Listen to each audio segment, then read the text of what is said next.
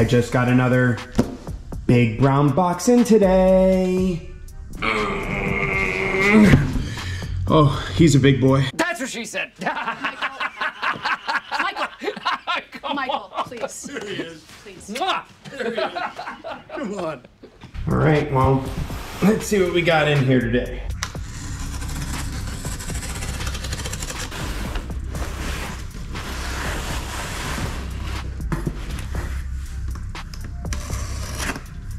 Oopsie. Oopsie poopsie.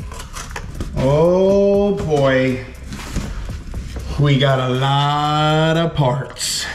It looks like we got a lot of MJK Performance goodies. Now, before I go ahead and start unboxing this, make sure if you had not yet subscribed to my YouTube channel, do me a big favor, click that subscribe button right now. This way you can stay up to date with all of my future content. With the formalities out of the way, go ahead and roll the intro.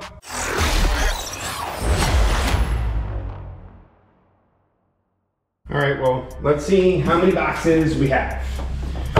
1, 2, 3, 4, 5, 6. 6 boxes in total. Look at all these MJK Performance goodies. Now, if you have not heard of MJK Performance before, you need to Google them. Dale and I, the owner of MJK Performance, had about a 2.5 hour to 3 hour conversation. It is crazy. He impressed me. I can't even put it into words how much he impressed me. We went over his brand, his business model, like what he thinks in terms of quality and innovation. It is crazy the thoughtfulness and detail that goes into every single one of his products and what they mean to him. It's much more than the cost. I mean, it's crazy, but how married he is to the products that he's actually putting out and creating. Being a business owner myself, and then speaking to somebody like him who strives for nothing but excellence and perfection in his parts and engineering, it's just mind-blowing. And I'll tell you this, in a private conversation that we had, he told me straight up that it's more than just money to him. In fact, money is not even the biggest contributing factor. He pays his employees top dollar wages. He does everything at a very, very high level. I mean, this guy operates at a very, very high level. But to him, it's much more than just the money, that it's also what the products represent and the quality of them and the craftsmanship of them. And to me, I was sold. I was like, man, I gotta have everything that you offer, or at least a lot of it, until I break my bank account, of course. Because the way that my bank account is set up, the thing is, I got a checking in the savings, but all my money is in the savings.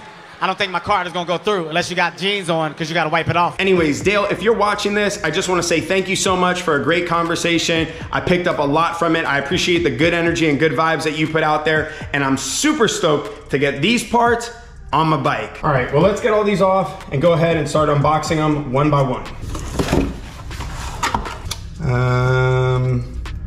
Assuming these are bushings for something. Oh, it's a plate to something. Maybe some new handlebar risers. A control kit.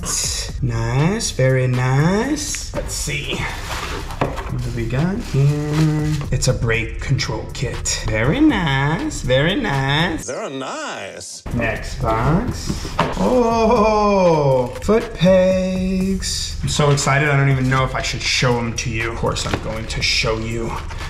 Oh, carbon fiber risers. That's right, ladies and gentlemen. This is the bee's knees. The banana in my jamma, putting paint where it ain't. All right, on to the next box. All right, on to the next box. You know what this is? You know what this is? This is a Max Lean floorboard for maximum lean. Another Max Lean floorboard. All right, now for the last box. It's a super stock axle adjuster kit with spools. All right, enough of the playing around. Time to get this stuff unpackaged and onto the bike. All right, so I got everything here laid out from MJK Performance. The only thing I'm missing that's not on the table right now is the handlebars, which will be on the table soon.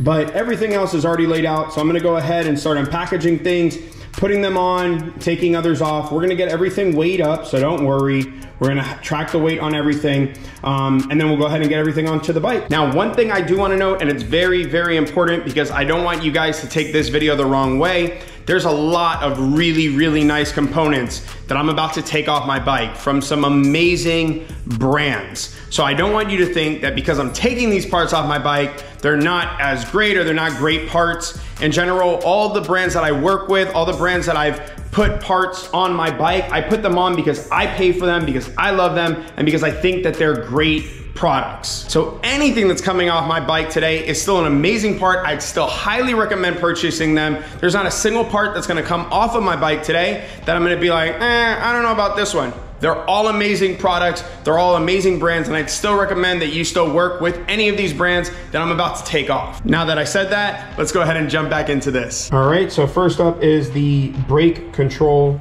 arm and pedal from Flow Motorsports. And we are at 1 pound, 3 ounces. So this is a very lightweight piece. Then we have the one from MJK Performance, which is 1.4 ounces. So it looks like the Flow Motorsports brake arm lever is 1 ounce lighter than the one from MJK Performance. I would say the biggest reason why, if you wanted to go with the one from MJK Performance, would be, well, obviously if you like the looks of this one, but also this has 8 different pedal locations to adjust to your style. And then if you were interested in the one from Flow Motorsports, the reason why you would go with this one is, once again, for the look of the item itself. You like the look of the item, but then 2, it is 1 ounce lighter than the MJK Performance one. Also has adjustability, by the way. I do want to note, in case you are not watching my old videos of when I installed this one does also have different positions of adjustability. This one from MJK Performance just looks like it has a few more than the one from Flow Motorsports. Also, I really, really like the look of CNC pieces from Billet Aluminum. I mean, this just looks like a really, really insanely high quality piece. I mean, this is like Lamborghini stuff right here. I mean, this is nice. Or Ferrari, or Porsche, whatever you're into, Bugatti. Well, actually, if we're using those references in our industry, this is more like the Pagani of performance parts. So very, very, very high end. All right, well, enough of the talk. Let's go ahead and get on the scale, the floorboards from Flow Motorsports and the rear pegs, as well as the ones from MJK Performance, and compare the two. All right, now to weigh up the floorboards from Flow Motorsports and the rear pegs and see what the total weight on all of this is. So the total combined weight is 4 pounds, 6 ounces for the Flow Motorsports floorboards and the rear passenger foot pegs, or mini floorboards, if you will. So super light setup. Something I just noticed before I weigh these in is there's an angle on the rear portion of these floorboards, which is really nice. I'm assuming it's for the whole max lean thing. So this thing is really, really nice quality. It's crazy to even put into words how good of quality these pieces are. They're really nice. And obviously you can see there's adjustability in these pieces as well, in and out. Yeah, it's a nice piece. So 4 pounds and 13 ounces is the total combined weight of all of the MJK Performance floorboards and rear passenger pegs. Granted, you can use these on any, it doesn't have to be in the rear. You could use them in the, you know, on other bikes too in the front, as long as they have the fitting that goes here. So if you didn't catch it, that means that the Flow Motorsports setup here is about 7 ounces lighter than that of the MJK Performance stuff. I would say the biggest benefit though that you're gonna get with the MJK Performance is, one, you're gonna be able to lean your bike more, and you have a lot more adjustability. Now, looks wise, it's once again, it's a preference thing, whether you like the looks more of this or looks more of this, it's really up to you. All right, so first we're gonna weigh up the Flow Motorsports levers and the factory arm, along with the Trask carbon fiber shift linkage. and everything comes out to 1 pound, 10 ounces. Now, in all fairness, this shift linkage is super, super, super light. You can see from my previous videos when I installed this, the Trask shift lever, I mean, it's insanely light. So this is not a super, super fair comparison because we're utilizing this Trask shift linkage in the comparison. So not really a fair comparison here, but it'll do for this scenario. Now we'll go ahead and weigh up the set from MJK Performance. So 1 pound, 4 ounces. So in this scenario, I actually think we just lost weight, I believe. A few ounces is what I think we lost in this scenario. But once again, I wasn't really doing this for weight loss. In this case scenario, weight savings is what I should say. I was doing this more for the kind of components and adjustability that I'm gonna be able to have in my ride now by adding these parts to my bike. Especially in the case of the floorboards, it gives me more lean angle when turning the bike. And then these parts give me a lot more adjustability to suit my specific needs. All right, so just to give you an update, I got the floorboards installed, the passenger foot pegs installed or passenger boards installed. I got the controls installed, the shift linkage, this stuff, it's crazy. Like the engagement on this stuff, it is so, I mean, it's crazy how clean all of these parts look. I've already adjusted it to where it's at my liking, my preferred area. All the clearance is perfect. I made sure, you know, I did that. And then same thing on this side, floorboards are installed. I adjusted the brake lever position. I installed the passenger peg in as well. So everything is in. So far, it's really good. I went with, in terms of the position, because you could adjust these to be more out or more in. I went with more in. It's just what was comfortable for me. I'm not sure if there's any, you know, super benefit to that. Maybe it is. Maybe I get more more lean angle. But for me, it was just what was more comfortable. I felt like I have more control of the bike with my legs closer in to the bike versus more out or extended from the bike. All right, now we're gonna go ahead and install the axle adjuster with the spools. We're gonna get that on to the bike, so we'll take all the bags off, the old axle off, and all that stuff off. I'm gonna weigh this up first of what I need in the kit, and then of course I'll weigh up what's coming off of the bike. This I'm super excited about because this is gonna make my life, especially those spools, will make my life a lot easier when I'm working on the bike. All right, well I got the rear axle from MJK installed, also with the spools and everything. So now what I'm gonna do is I'm gonna show you how I use my bike stand to now lift up my street glide. Just to give you a quick shot though before I do that of the other side so you can see what the setup looks like on this side of the bike. But overall it came out super clean. So I'm gonna go ahead and lower the bike off the bike stand, or I should say the bike jack, and then I'll go ahead and put it on the bike stand so you guys can see what it looks like. So as you can see, this is what it looks like now on the stand. That looks cool. That looks so freaking cool. I love it. Look at this thing. That looks wicked. Let me show you guys from this angle. Man, does that look good. And now it allows me to service the bike super easy from under. Any changes I need to do, I can do them from under the bike now without having to put a jack under there. So this is pretty cool, especially when I start taking the bike to the track. It's gonna be really nice to have this feature. All right, and now to weigh up the factory axle. So 2 pounds, 11 ounces. So for all the extra features that we added onto the bike, it costed us roughly, what, 8 ounces? But overall, for what I was looking to do, and now I'll have a perfectly aligned rear. I won't have to go through a whole mess with these pieces anymore and not getting a perfect alignment. And I'll have the rear spools to be able to lift my bike.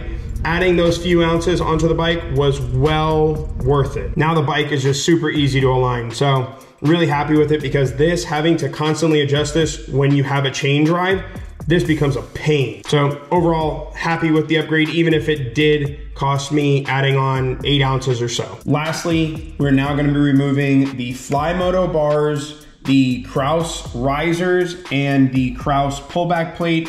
along with the Kraus bigger clamps for these bigger Flymoto bars. So we'll go ahead and get these pieces off and then all weighed up. And then of course, we're gonna weigh that up in comparison to the MJK Performance ones. Now, I'm gonna weigh these up really quick, but I just wanted to show you the quality on this stuff.